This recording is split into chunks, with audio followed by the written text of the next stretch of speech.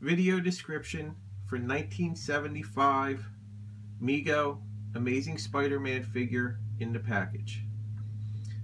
Overall, this is a really high grade, crisp and bright figure. I want to say that if you're looking for Case Fresh C10, this is not for you. But if you are looking for a really high grade, and I would say that this is a rock solid C9, C9 plus in my opinion. As you can see, it's bright, it's colorful, it stands on its own.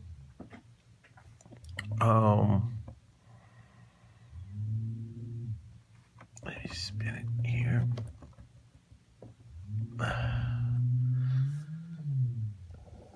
Back, same thing. Bright, colorful, very little scuffing.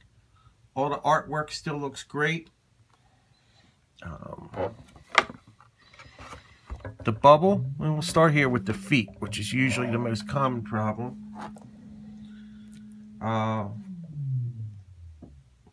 The feet usually have a little bit of separation. This doesn't. It's firmly sealed all the way around. Really nice. You can see as I'm holding it, it's just really nice. This should make the pickiest collectors happy. Not to mention, I believe this is a first year card. I believe they went from boxes to cards in 1975.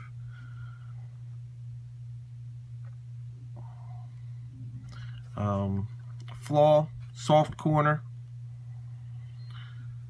slight wave in the bubble.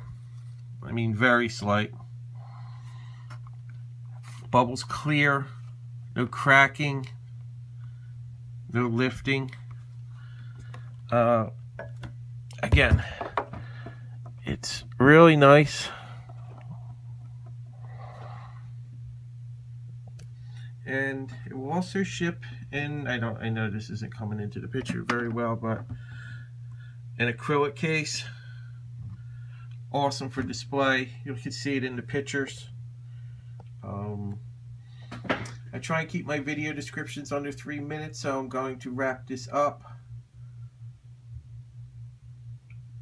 by saying that I probably slightly overpriced this, but you won't regret owning it. You won't regret purchasing it.